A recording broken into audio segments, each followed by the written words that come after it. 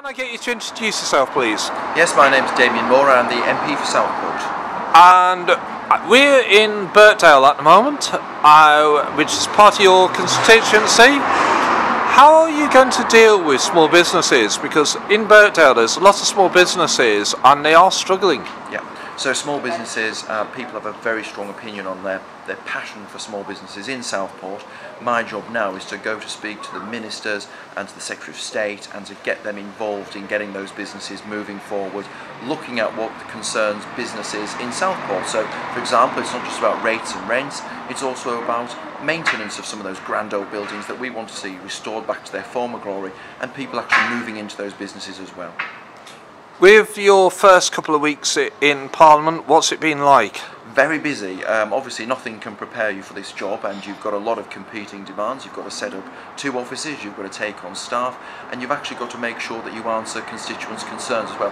Lots coming in, lots to do, but look forward to getting those in and helping people. Now, over the next couple of months, regional government's going to be more and more an issue. How's it going to play on your agenda?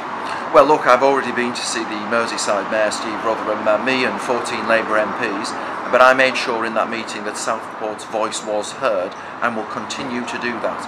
I want the best for the residents in Southport, and I want to make sure that we get things in Southport moving again. And the very last question for you.